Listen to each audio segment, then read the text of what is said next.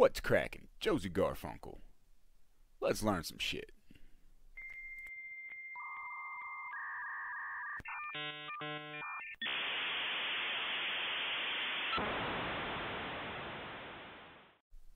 In this video, I'm going to walk you through how to set up a simple Dr.Jones Trader NPC and non-NPC trader.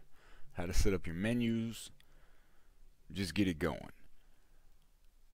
If you don't already have this mod installed, I will have the link in the description. You will need to install it, add the keys and whatnot, standard adding a mod. Let's go over a couple files real quick. Admins. If you have an admin yourself, of course, you put your Steam ID in here. It's pretty self-explanatory.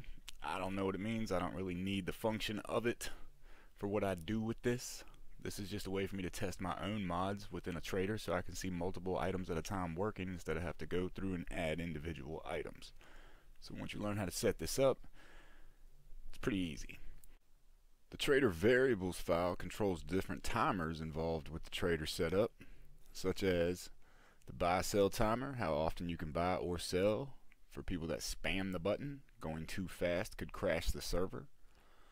The whole number, the decimal, so this is 0.3 seconds, 0.3 of a second. The stat update, how often the player trader stats get updated in the safe zones, so different trader menus and such. If you have limited quantities, update every 5 seconds. Fire barrel, if you have a continuous fire barrel started so people can stay warm or cook, every 7 seconds or whatever you want to set it on. You can read through these and finish them up, but that's the brief of that. And then we have trader vehicle parts. This determines what parts come on a vehicle for a vehicle trader. So if you purchase a vehicle, these are the parts that will come on it. If you add various mods of vehicles, you're going to want to add the parts for those vehicles so they work, such as expansion vehicles or anything else from other mods. Up next we have the trader config. Let's go over a couple things real quick. This is a .text file, not an XML or a .c file. It's a .text file. So it works a little bit differently, but it still gets read. Comments like .c, where these would comment anything out in between, will crash and do not function within these .text files. To comment out single lines, the standard way of double slashing does work. So if you need to make notes for yourself or comment things out throughout testing, you need to do it line by line, not as a whole. So first up, we have our currency and the value set up. You'll notice there's an opening tag but no closing tag. So that's just how this .text works. So for currency name, only used for the text in the upper right corner of the trader menu, you're going to write what you want. To make it simple, most people use standard denomination. You could put pink fuzzy bunnies up here. It's not going to matter. It's just what's at the top of the menu for what that trader uses. Under that, you actually set the currencies, the type name or class name, and what the value is. I'm using a different mod for money. If you would like to have this mod, I'll have it linked in the description. CJ187, more money, has wallets, coins, golds, multiple denominations. It's a good little mod to put on your server to add some immersion. Moving on. Next we have our traders, our actual traders and their menus. Now the trader name, that's what you're going to see on the marker across the map. And this is also how they're numbered. Again, an opening but no closing at the bottom of each section.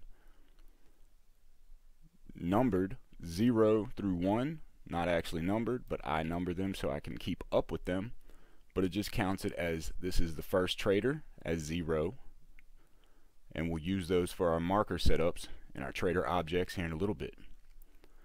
So the trader, you put what you want the name of the trader to be across the map, and then under it you have the categories. These are the pages that you flip through while you're, or menus that you flip through while you're in the trader. And beside the category is what the category name is going to be at the top of each page. Next, let's go over the quantity buy and sell. That's what this is at the end of each class name, item class name, so your type that you're using. This is the quantity, how much the trader has in stock.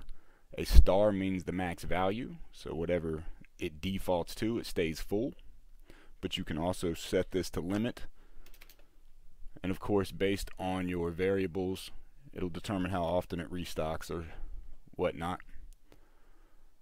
Then you have the buy value. This is how much the item cost at the trader, and the sell value, how much the trader buys it for. This is just a simple setup for me to test some various mods, so it's not really choice. For a vehicle trader, instead of a star or an actual quantity, you're going to want to put a V, and that will give the vanilla vehicles included with this mod, they give it a key. If you would rather have it not have a key, you would put VNK like this, and that vehicle will not come with a key. So if you want to set up different traders, make different cars cost more that come with keys, multiple ways to configure that there. And again, of course, your buy value and your sell back value. Last, we have trader objects. This is where your actual traders are going to be, how you set the markers, the safe zones, where the prompts are going to be to interact with. We're going to go over this. So, as I've said in my config, I keep my traders in order by putting a little double slash with the marker, so I know which one is which, as it doesn't actually keep track of it necessarily. You need to keep track of it, starting with 0. So since this one is a consumables trader, over here in the objects, I've started mine with consumables, and that's marker 0. So across the map, that's where this is going to be. This is your coordinate for it. The X, the Y, and the Z separated by commas. And that's where the prompt is going to be for the trader. It's where the marker is going to exist for the trader. That's just where the trader is. The safe zone, this is the safe zone in meters from the trader, where zombies instantly die, you can't pull your weapon out or swing a hatchet, any of that stuff. That's the actual safe zone. If you're using an NPC and you don't want to have a safe zone, and you don't want the trader to be able to be killed, which is going to cause some weird issues, you're going to need at least a very small safe zone so the NPC itself lives and cannot be killed. Be aware of that. If your trader is going to have the option to sell vehicles, under each individual one that does it, in line you're going to have to put the vehicle's spawn point and its orientation. This is the rotation. The rest of them don't really matter. Just put it slightly above the actual ground level. It will default normal. You won't need to tilt it, pitch it, none of that. Just the rotation and the spot where the vehicle is going to spawn.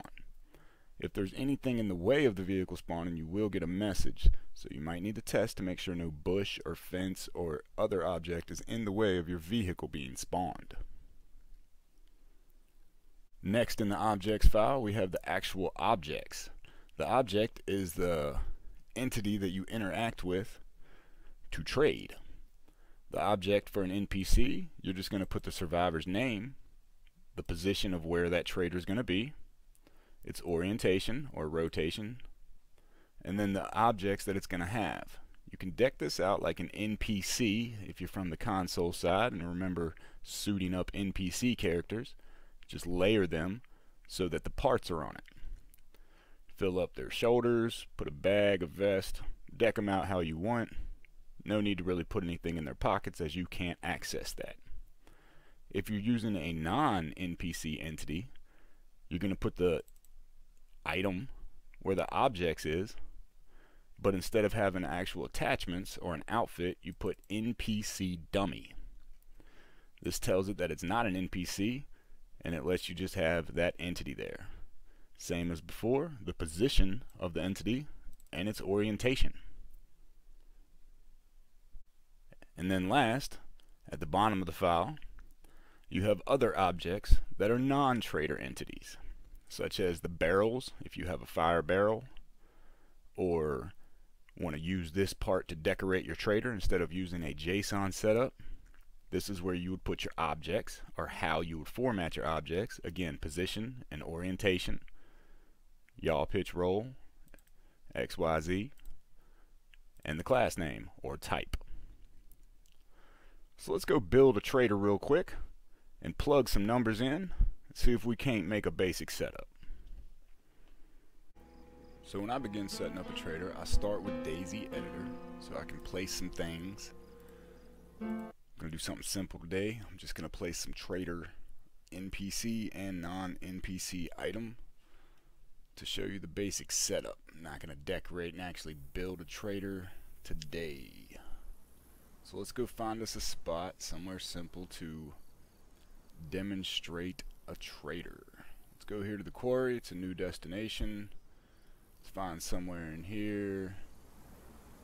This building looks good. Can you access it? Alright, so we're going to put some trader stuff in here. We could decorate, put some countertops. Let's go ahead and do that. Static OBJ. See what we got here. Something simple just to make a little pre-setup. Where'd you go? Oh, see, gotta have a shelf. Put some static items on there later. Make it look pretty. Use this little grounded mode, and when you move it again, it'll stay at the same y-axis you set it to. You can hold the Alt button and drag your mouse up and down to change it. Little tip. Now we need a countertop. Let's find a countertop, and then we're gonna need, I guess, a register. Ooh, we'll just use the one that has a register on it.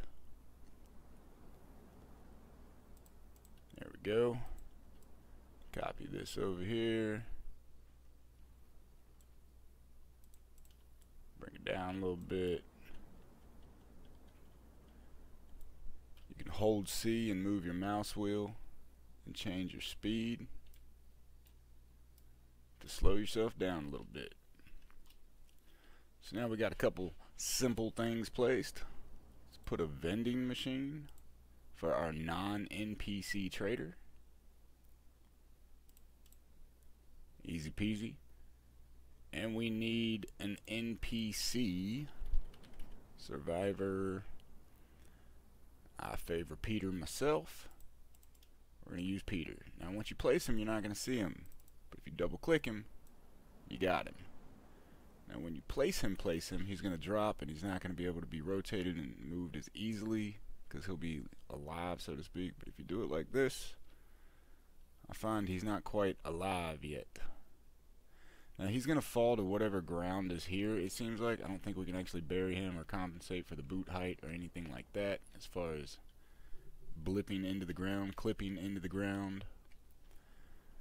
But let's move him as close as possible. There we go. So now we have an NPC trader and a non-NPC trader. So let's export this information. Use it as a .c just to get our info. Dr.Jones example. Export. There we have it. Now got our information exported. Should be over here in our editor file. Dr. Jones example. .c. Here's our information.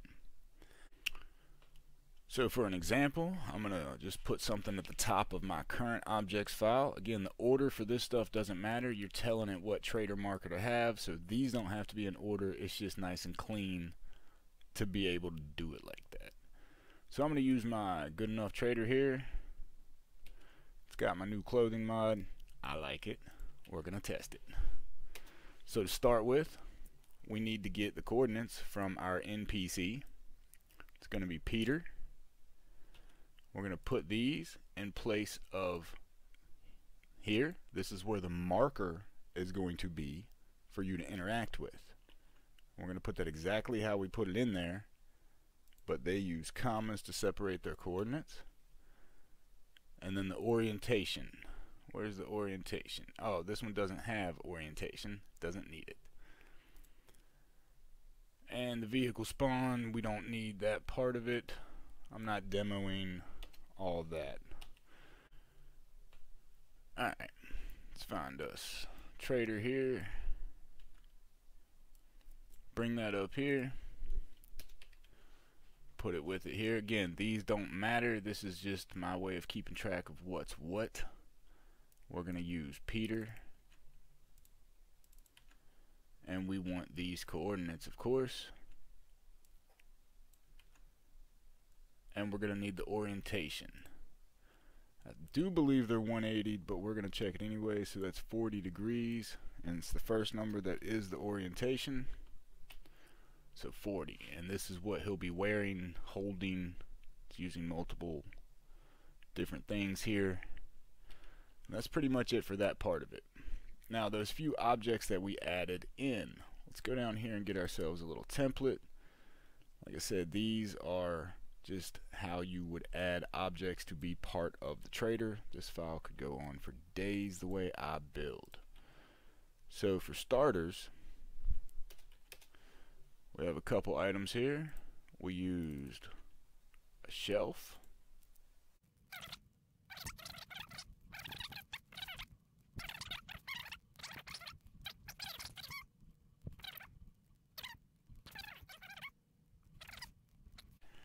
Now, for our non-NPC trader, we're going to use trader marker 0. So let's just copy one of these. Vending machine, why wouldn't it be food? And we're going to take the coordinates from the vending machine. We're going to place those here. Again, separate those by a comma from copying them over from the .c. And this is the safe zone for that. Make it 0. It's not going to matter. Or, well, let's make it 3 so I can show you an example of what it looks like when you enter and leave. Now, we need our non-NPC example. So, in the file, NPC dummy. And that's this.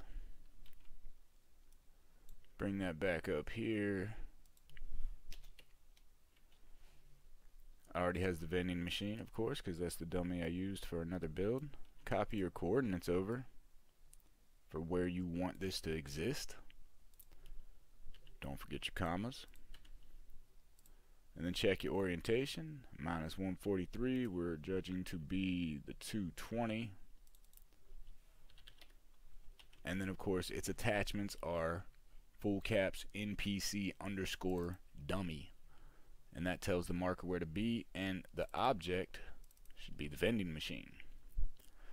So let's load up and go take a look at what we have now, if everything worked out right. So let's go check out what we just did.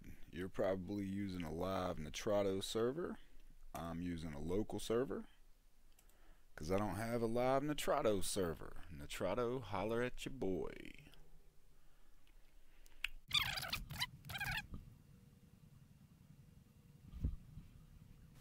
Alright, let's head over here and see what we got. We put stuff inside this building. Sure enough, we got our trader here. Our NPC. Different categories, as you can see, with the price and whatnot. Got all the mods working there. And then we have our non-NPC with the slight safe zone. Yes, you have entered a safe zone. You're leaving the safe zone. So we have a tiny little 3-meter radius of safe zone, for example.